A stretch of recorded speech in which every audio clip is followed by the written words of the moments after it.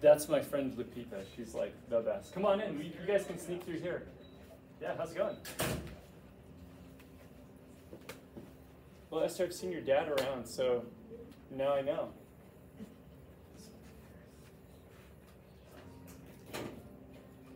Let's see here. Zoom. Admit.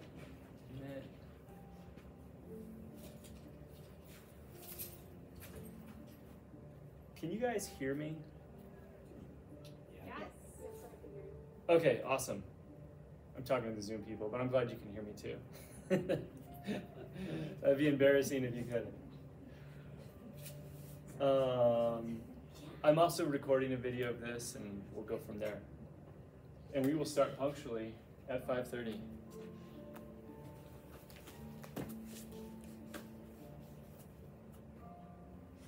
I was like taking a break and seeing my relaxing all day. I'm tired. Thank you guys so much for coming tonight. Yeah. Yeah.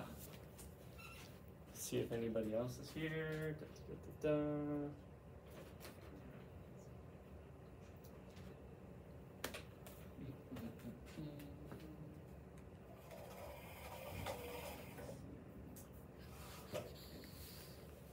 It's like 5:28, Michelle.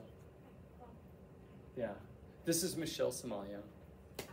She and I co-lead the trip. And Michelle taught down on the res for several years. Do you want to say anything about that really quick? I did my student teaching in a little town called Pinyon, which is like 40 minutes west of Chinle. Mm-hmm. We're going to go to the other side, though. We're going to be like 40 minutes east of Chinle. Yeah, so I've toured around that area quite a bit, met my husband there, and Yeah. Awesome, awesome, awesome. I worked in what was called a community school. I taught at the public school, but then I lived at the community school. So in the area, it was so remote that kids would get bussed in and live at the community school during the week. And so there were dorm moms, and there was a cafeteria and stuff. And I got to know the dorm moms really well. And they invited me to ceremonies, and I herded sheep for a day, and I got to do the Yevashe ceremony, and lots of just amazing experiences. A shoe game, so it's really fun. I went back last year, and it was really neat to be a part of that, because this was 20 years ago. Mm-hmm. Yeah. So all the people on Zoom, I'm going to start right now. I hope you guys can hear me, and I think you can. If you have any questions later, Zoom folks, you're going to have to email them to me, and we will go from there. What's up, Aiden? Do you have an adult with you? Hey, how's it going? All right, well, it's 5:30. We're going to start. Basically, like tonight, I'm just going to give you guys like a quick overview of the trip. I could geek out a lot about the trip, but it's just going to be better to like show you the big picture. And then if your kids want to join, which I would highly, highly, highly encourage them to do, we've got paperwork liability because we're basically going to the middle of nowhere, and it's going to be an adventure. But first, I'm going to get you guys really excited. So I'm Mr. Evans, and I want to show you a bunch of pictures. I'm going to share the screen with the Zoom folks. I'm sorry, Zoom folks, I can't share the screen right now, but I am recording this separately, so I'm just going to show everybody else this, but you can hear me hopefully. So, share, cancel. So this right here is Wind Arch. This is Canyon de Chelly. This is where we're going. And one of the just amazing things, I happened to meet Lupita McClanahan 8 years ago when Ridgeway schools, and they still do it, did a rite of passage for the entire 8th grade. They do it every single year. What that means is because their school is much smaller, they just take every single 8th grader and take them out there, and it's like, okay, you're going to high school, it's time to grow up. We're gonna put you through some life-changing experiences. And so I started doing these trips then. I don't know how many I have done since. I've become best friends with Lupita. And this is one of the amazing hikes that we get to do that all of you guys will get to do if you go on this trip. And then here's what's really, really, really cool. In the Navajo Nation, you're not really allowed to go anywhere unless you have a Navajo guide with you. And even in that context, like if you're a Dene, that's what they call themselves. If you're a Dene person in ancestral land around Monument Valley, you're the only person to take people to Monument Valley. Not somebody else can't show up and go there. And so this land right here is the McClanahan's ancestral land, meaning that like only a couple hundred people from the modern world have ever been here, because that's where Lupita takes us on our tours. It's hers, it's really, really special. And it's a great experience for kids to get to like explore something so pristine like this. It's basically like, imagine your own private national park, because that's kind of what it is. And so when we go, we're gonna be hiking into the canyon, having big adventures, and then also learning a whole bunch of cultural activities. So one of the things that like Lupita and her relatives do is just teach us about their traditional way of life. This is a traditional Navajo hair tie that if you have long hair, even King, you can do it. They have a men and a women's version, and they have a married and an unmarried version. Hopefully everybody going is unmarried, but we'll cross that bridge when we get there. But the res can also be like this. This picture was taken in May, and I'm showing you this picture because it's an adventure. No water, no running water, no self-service, no electricity, and sometimes this happens. And I think this is the best thing that could possibly happen to an 8th grader, actually, because this is a community building experience where you really learn what you're made out of. And so even though we can plan all sorts of like really fun things to do, there's also the unexpected, and I think that that's part of growing up and part of life, and why I think this is an incredible opportunity. So there's Lupita. One of the things that is amazing about this woman is I asked her if this is the case. She is one of the only people in North America left who was not taken to the boarding schools as a little child, and she was trained by traditional people, and she is still also on her traditional land. That makes her one of the last, I guess, true indigenous people, because her lineage was unbroken. And she's also one of the most wonderful, kind, giving.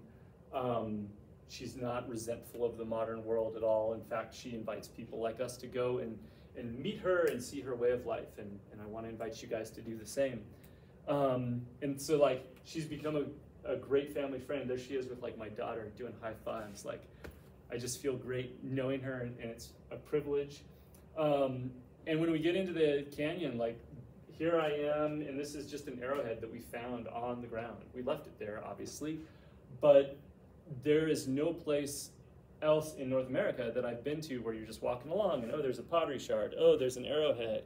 You know, I've even been in a ruin in Canyon de Chelly where there was clothing, and it just blew my mind. It was clothing from 1,000 years ago, because there hadn't been tourists that are just going through and like picking up stuff and putting it in their pocket. So, once in a lifetime chance for your kids to go and experience this kind of thing. But I included this picture because this is where we would be camping. This is out at her place called Black Rock.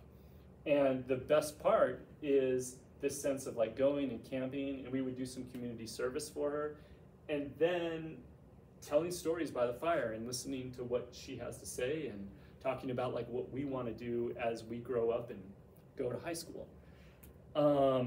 Here she is teaching on the rim. That's a picture of like the hike in the canyon.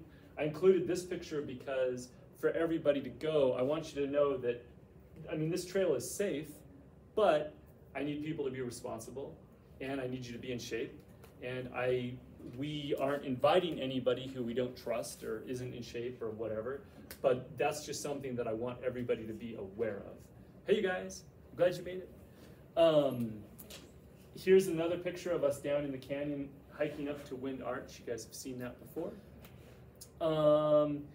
And there was one other picture that I wanted to show you, just kind of like the land where we're going. It's just called Sheep Camp. And what's great is it's essentially just like a dirt lot out in the middle of nowhere. And it's great because kids can't get into trouble because like that's where you're hanging out. There's no place to go. It's super safe. And one of the things that like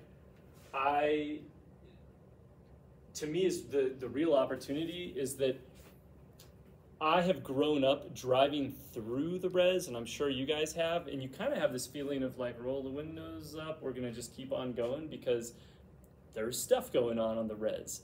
But out here, it's just the ancestral land. It's the sheep herds, the cornfields, and there's nobody there. And it's just like pristine wilderness for kids to like be out there and kind of like start to discover who they are. And then parents, this is another thing that I love.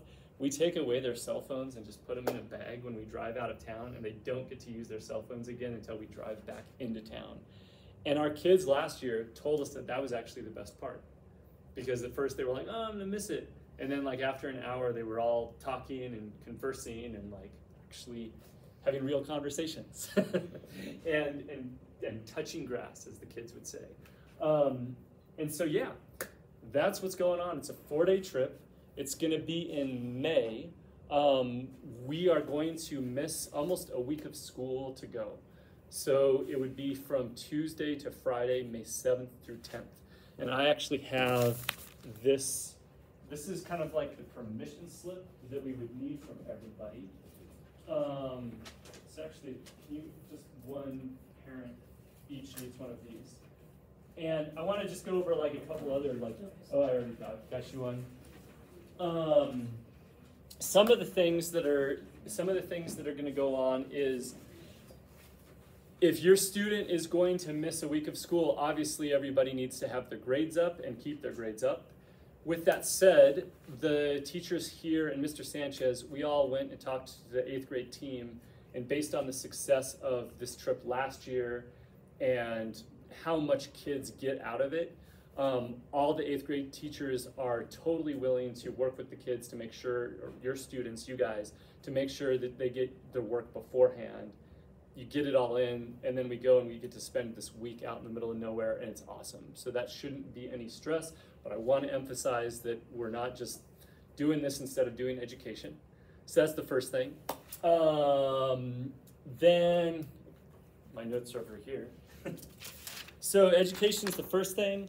We're going to be doing a community service project. In the past, we've done like this fence right here that you see was built by a bunch of kids from Ridgeway, and then some kids from Montrose went later and helped finish it. There's things like that. There's lots of projects that we can do. So there's going to be that community service component. And yeah, other just basic information. I'm almost done with my list, and then like we can open this up to like other questions and things. Is to go on this trip, it's going to cost $250 per person. If you have the money, great. If anybody in here is secretly a millionaire and they could pay for a couple other people's trips, great, that happened last year. We also have sponsorships, so I don't want cost to be prohibitive to anybody, but if you do have the money, I would ask that everybody like pay it to value it, because it's really awesome. In terms of gear, the school district as well as the rec center have a whole bunch of camping gear that we can rent out, and we actually rented 5 sleeping bags and 5 tents from them last year. They just let us borrow them. So if anybody here doesn't have the proper like camping gear to go, that shouldn't be an issue either. Physical fitness, I mentioned that. You'd be hiking, you'd be out in the woods. It would be an adventure, and it's gonna be awesome. So that's basically like, that's all of the overall information. We only can bring about 24 kids. And so the thing that I would love from you guys is, if your students are interested, I wanna just go over this sheet. The front side of this is just kind of like the legal document that our our district insurance policy wants us to fill out, which basically says, hey, you understand what your kid's getting into and blah, blah, blah. On the back side, this is the really important information for us because it talks about medications, because there's some tricky stuff that we've got to do with that. Food allergies, what gear you need, dietary restrictions.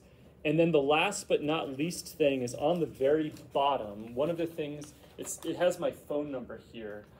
Once you decide, like, if your kid wants to go and you fill this out, you would need to text me your insurance card, your health insurance card. And the reason that I want you to text that to me is, for example, if a student, and it's, thank goodness it has never happened, but if a student did need to go to the hospital, the first thing that they're gonna ask for is their insurance card. And I will have a picture of that on my phone, and I can just be like, boom, here you go, and then it's no questions asked. And we get them right in. In terms of safety, even though there's no cell service out there, we always bring like an inReach satellite phone.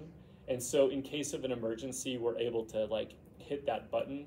And then also like the national park for Canyon de Chelly National Park, the border is right here. And so if there were an emergency, we can call 911, get a hold of the Park Service, and if it's really bad, we can fly a helicopter in. I don't think it's gonna happen, but I'm just letting you know as parents that those are the possibilities. Yeah, I was trying to be fast and brief, got through everything in 13 minutes. Questions for me, or do you want to add anything else? Michelle and I are co-leaders. Miss Christensen, who teaches 7th grade, she is going to come, and yeah, that's all I got. You guys excited? Ideally, I want this filled out one way or another in 1 week, okay? If there's any problems with money or any other issues, let me know. The reason that I would like this sooner than later is because you guys are lucky enough that you got on the invite list. There were a lot of people that we talked about that we said, sorry, you can't come because of grades or other issues. There are some kids who are still really interested, but you guys are the winners. So you get first dibs. Do you see a typo or something? Yeah, oh, sorry, shoot. it's the old dates down in the bottom. Oh no, I got the new dates up top, but the old dates. Yeah, the 4th paragraph at the bottom. Those dates are last year's. Well, I'm gonna have to amend that. I thought I had everything else right. Anyway, we can fix that. Yes, ma'am. And who are all the adults that are going? For sure, Miss Somalio, myself, Miss Christensen.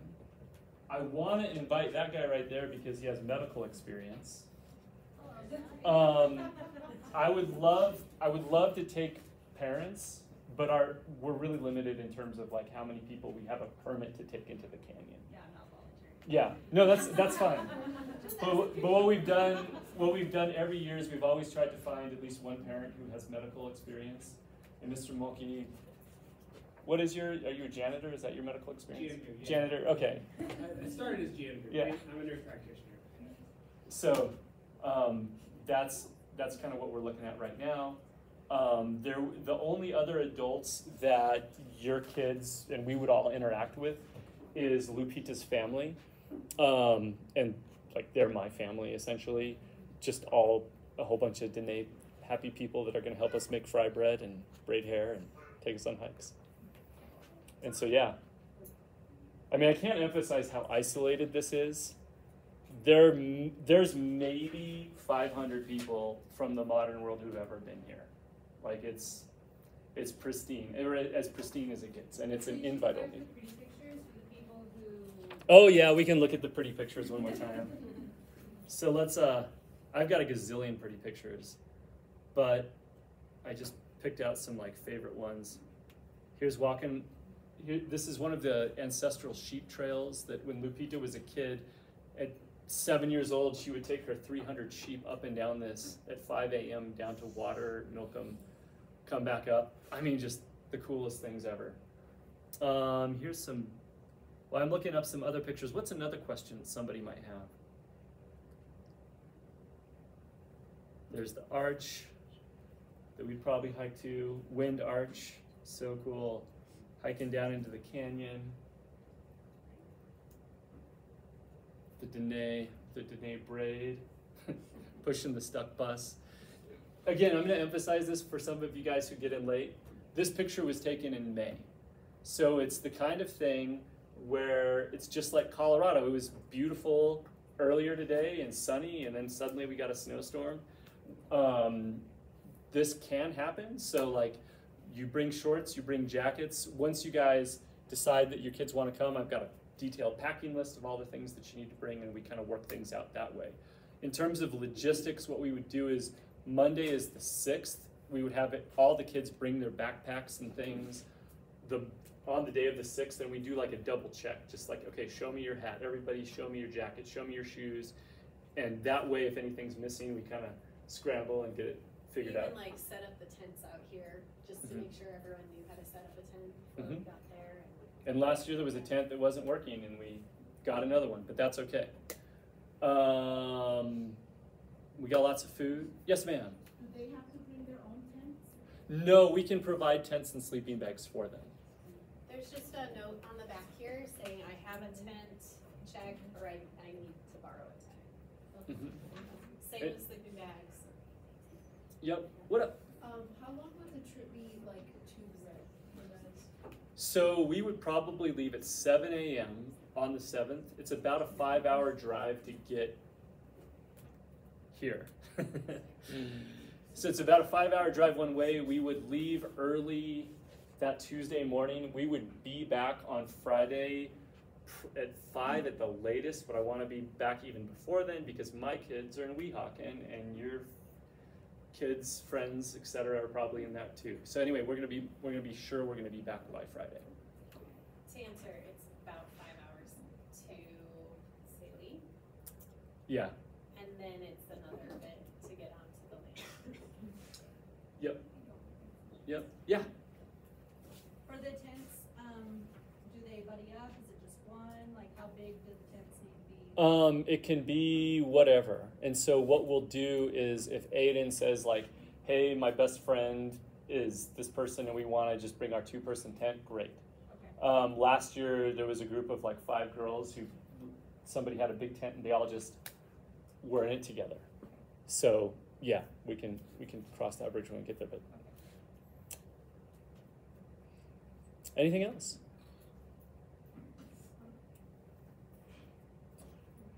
Well, great. That's all I have. I mean, I just wanted you guys to like know what a cool opportunity this is, know what you were getting into. Mr. Sanchez asked that I have this meeting, and I really wanted to see all your faces and understand what was going on. What I think I'm going to do right now, if you can hang out, is I'll print the proper dates on this. Do you think that matters? No. Okay. You